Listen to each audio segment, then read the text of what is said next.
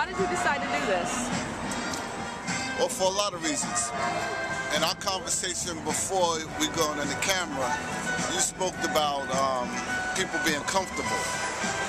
We think that as black people, we've gotten a little bit too comfortable. We've forgotten what it took to get us to the point we are today and how much work we have still left to do. And these pictures are a reminder of what our people went through. A lot of people think we put it up here to teach hate. No, we don't put it up there to teach hate. We put it up there to teach our people their history, to point out how important we are to one another. Because a lot of these brothers met this fate when they were isolated by themselves, all right? And it's a reminder as to how important we are to one another, how important the black man is to each other, how important the black man is to the black woman, and how important the black woman is to the black man. Because one of the reasons that this was done to us was to instill fear in the black man and to let the black woman know that your man can't protect you. Right? And all it did was perpetuate white supremacy. And actually, while you talk, is it okay? I'm going to show just a couple of these images. Absolutely. And you can just tell us a little bit about them. Like, what's this one about right here? I'm going to see if I can back up on the camera. Okay. Well, this was, a lot of our people met mob justice. Okay?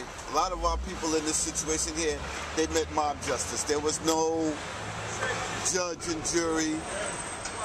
These people, a lot of these brothers met this fate for either a confrontation with a white woman or a misunderstanding with a Caucasian.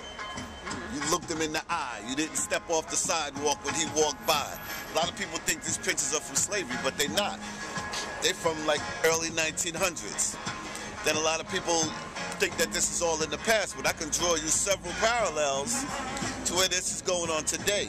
Abner Louima, Patrick Dorisman, Central Park jogger case, where they railroaded these kids and put them in jail for the majority of their lives. Just recently, Sean Bell. These are all public lynchings. James Byrd. These are all public lynchings that have direct parallels to what went on here in these pictures. Okay. Why did you decide to do this? You could have done something else. Because our people are walking around here dumb, deaf, and blind. You understand what I'm saying? A lot of these, like I said, the Negro has gotten too comfortable. We got to get our people out of the Negro mentality. You understand? The Negro is a creation of the slave master. He took the African over here and then he converted him into a Negro. You understand what I'm saying? He shaved off any knowledge of his past, of his history, and all he knows is what he acquired here in this country. Doesn't realize that he has a long, strong history. So, you know, these black people, they walk by, they've gotten too comfortable, and it's amazing how many of them act like they've never seen anything like this before, act like they don't know nothing about this.